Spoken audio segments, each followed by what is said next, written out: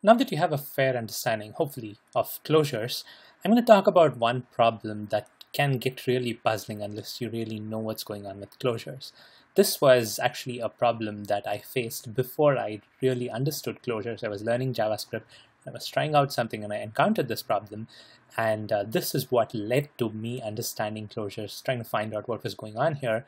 And that's how I started learning closures. And finally I figured that out.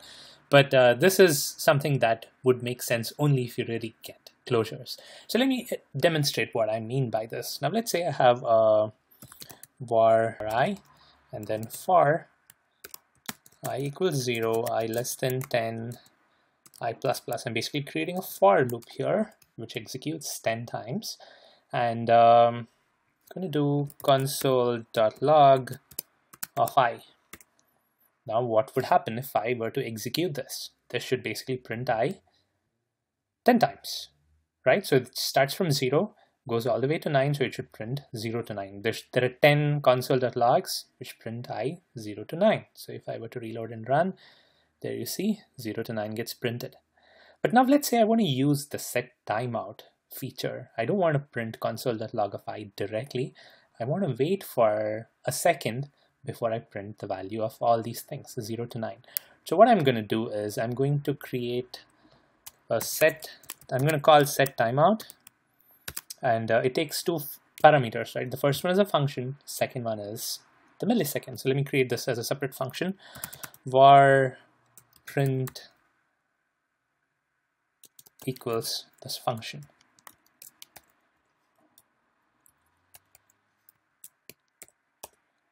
All right, and I send print. I'm creating this function over here and then passing it here. So here is I, which is a simple variable, and now I have this print, which is a function which prints I, and now here for I equals 0 to 10 to 9 really, I say SetTimeout of print and 1 second. So it's going to wait for 1 second before it prints it for each iteration. Now, if I were to execute this, it should basically print 0 to 9 as we've seen before, but it should print after 1 second, right? Well, let's see. If I were to run this, you see what happens? It's printing 10 times.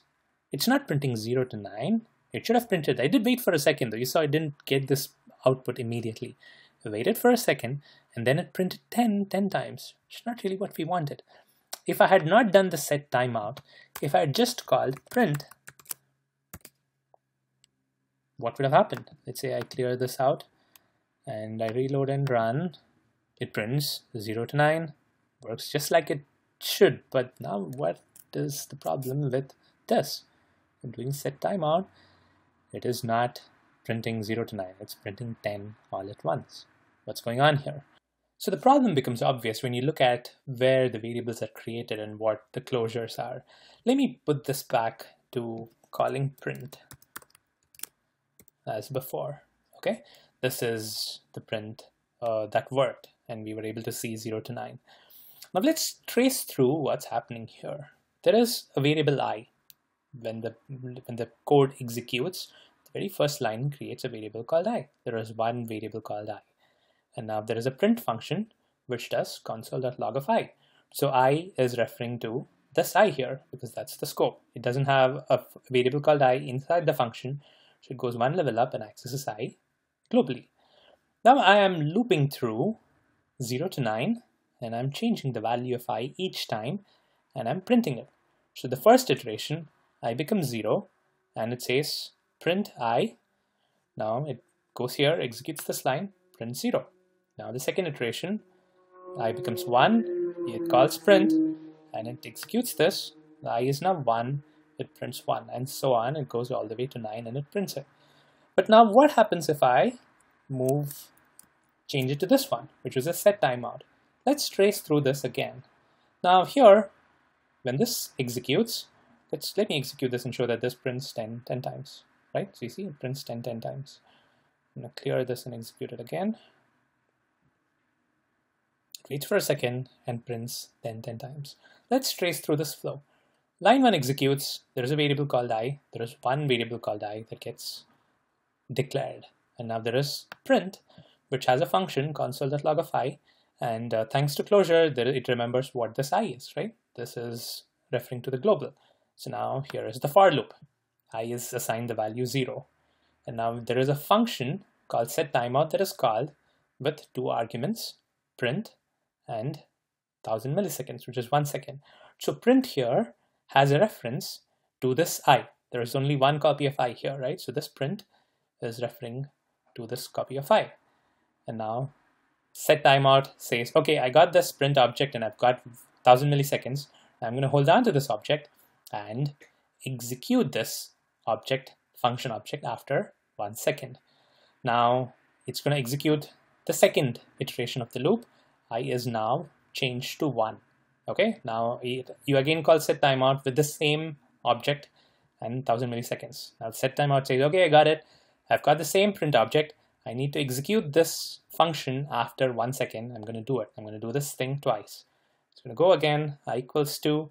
SetTimeout gets the same object. So it's basically, you're basically calling SetTimeout with the same object reference, this function.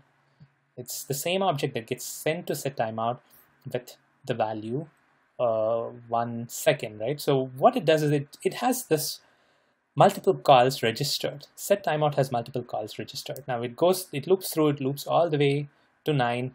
I becomes 10 when the last I++ is called, and it checks this condition. I is less than 10, no. So it does not call SetTimeout. It exits the for loop, and at this point of time, I contains the value of 10. And now SetTimeout is holding on to those 10 calls. It hasn't executed it yet because 1 second hasn't elapsed.